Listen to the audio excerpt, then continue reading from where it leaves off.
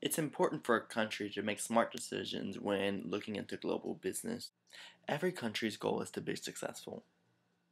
With the increasing opportunities that countries have to do business globally, the amount of risk increase as well. When countries are trying to decide whether or not they should do business globally, they should really think about the consequences that they could face. No one wants to be the country that gets the short end of the stick. Another thing that countries need to think about when they're trying to decide whether or not they should do business globally is, who can produce this better than me? Is there anyone that can produce this better than me? And if so, what can I get in return? Otherwise known as absolute advantage and comparative advantage. Okay, now I'm going to show everyone an example of comparative and absolute advantage when the US is doing global business with Russia. Alright, so here we have the US and Russia.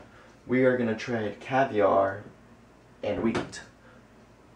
First, I want y'all to look at caviar. In the US, we see that it takes 6 hours, we're measuring in hours, to produce, one product of caviar. In Russia, we see that it takes 16 hours to produce the same one product of caviar. So here, we have the 6 versus the 16 hours. Therefore, we can say that the US has an absolute advantage of producing caviar when doing business with Russia. Now, if we go ahead and look at wheat, we see it takes the US 3 hours to produce maybe 1 bushel of wheat for trade.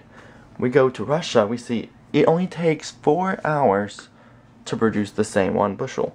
So, I would say we should go ahead, take, 1,000 products of caviar for 6 hours, trade it with Russia, because it takes them a whole 16 hours to do the same, save them the time, and we trade them the caviar for wheat, because we can spend more time making more caviar for trade and not worry about the wheat and have the wheat from Russia sent right over to us, because they're gonna want, the more time they can spend, the less time they can spend trying to produce caviar, the more wheat they can produce to sell to us.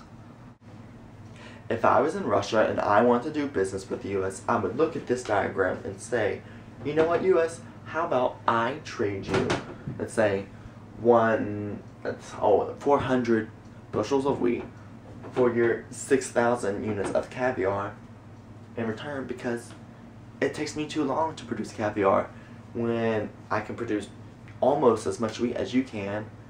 How about you cut off on your wheat production, you focus mainly on your caviar businesses, and we try like that. That way we can kind of get the best of both worlds, because Russia has the comparative advantage when producing wheat, and the US has the absolute advantage when producing caviar.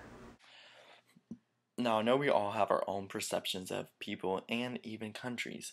That's why it's important to really understand how the country's economy is built, how their government is structured, because if we don't understand that, then we can become unsuccessful when we try to conduct business with the country globally.